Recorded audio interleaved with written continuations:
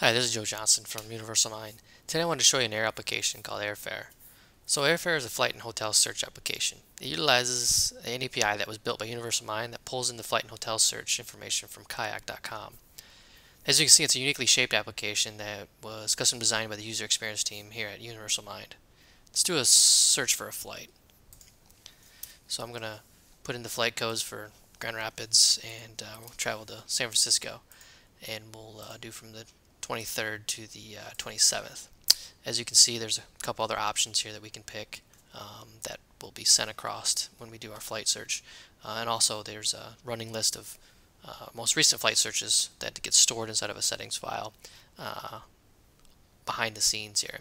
So we'll go ahead and hit Find Flights, and what it does is basically package up that information and send it through the Universal Mind API that was developed, that then passes that information along to the kayak.com site and then injects it into their API, which then their site searches over 150 airline sites.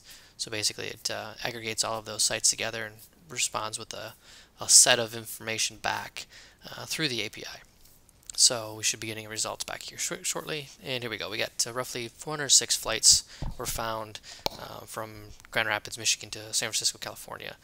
What we can do is we can narrow this list down a little bit by filtering this a little bit. Let's say we'll roughly go from the $1,000 range to the $1,500 range, just to narrow down the search results here a little bit.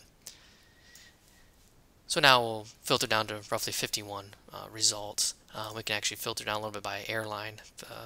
So we'll turn off all those right now. We'll just turn on American Airlines, let's say.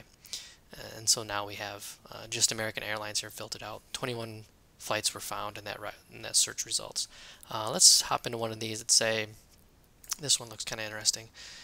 Pulls it out of the list, and now you have a whole itinerary of what that flight is going to look like going from Grand Rapids to San Francisco. And you have obviously a layover in Orlando, and you can kind of see where all those would work.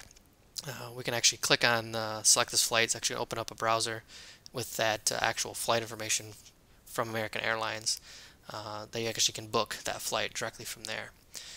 So we're going to close this, and that's roughly the flight search portion of AIRFare.